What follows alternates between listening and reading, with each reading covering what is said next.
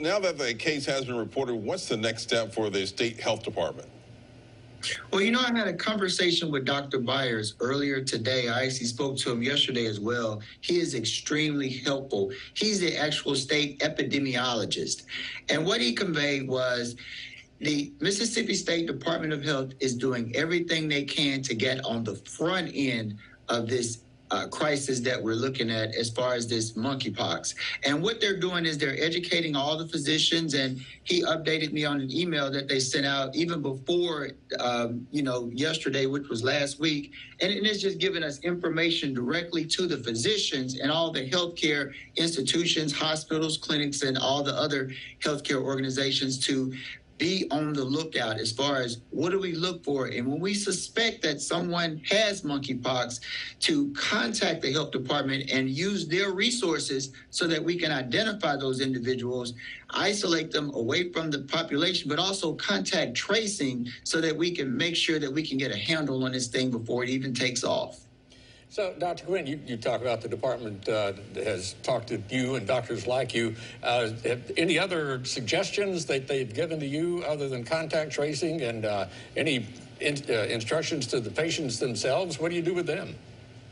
Right. Well, basically what they're doing is I actually spoke to the media outreach person. Her name is Liz Charlotte. She's with the Mississippi State Department of Health as well. She's over all public relations. And she confirmed that they do have the vaccine in stock here in Mississippi that was shipped from HHS. But right now, they're only going to provide it to individuals with confirmed monkeypox contact, meaning if someone has monkeypox and it's been confirmed, then they'll do what's called contact tracing, where they'll identify people that have had exposure to those individuals, and they'll go ahead and give them those vaccines that are very, very effective. So that's pretty much where they are right now. But in addition to that, as I said, they're putting out a very robust information campaign to educate everyone to be on the lookout and what to be on the lookout for. And this is so helpful and encouraging to our medical community. And Dr. Quinn, what are some of the misconceptions about this virus? Yeah, there's a lot of that going on right now. Unfortunately, the most hard-hit community includes men who have physical relations with men. And there's already a lot of stigma with that, and there's a lot of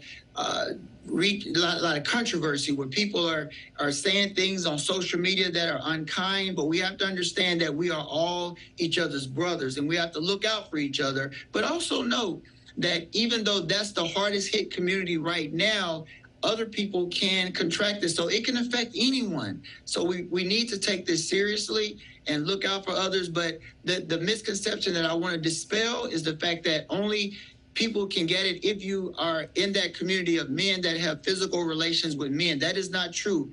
Anyone can get it. All you need is that skin-to-skin contact, and you can get it. You can get it through oral contact. But the take-home is we have to look out for everyone, and we have to get a handle on this. And that was the message of the Mississippi State Department of Health. Dr. Quinn, I know we touched on this yesterday, but just a reminder, you talked about the vaccine, but is there a treatment for monkeypox? There is a treatment. Now, I actually spoke to an infectious disease doctor earlier today, and he confirmed that he thought they had a case in a hospital, but it turned out to be syphilis. They did the testing, it was negative. But he confirmed some of the treatments that he's been educated on, because I've never seen a case my own personal self, but he confirmed that the primary treatment is supportive. If you get the monkeypox, you can get a super infection like cellulitis of the skin. So a lot of cases, they'll give different antibiotics. Some people can get dehydrated. They'll put them on IV fluids, just supportive treatment. But there is a treatment called tecovirimat.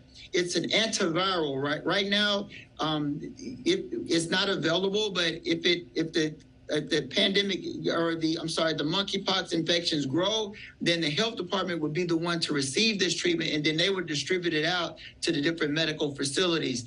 But the take home is everybody in the medical community is on the lookout, and we're ready to test anybody that we suspect and isolate them away from others. Isolation is usually 10 to 14 days or more until those lesions crust over.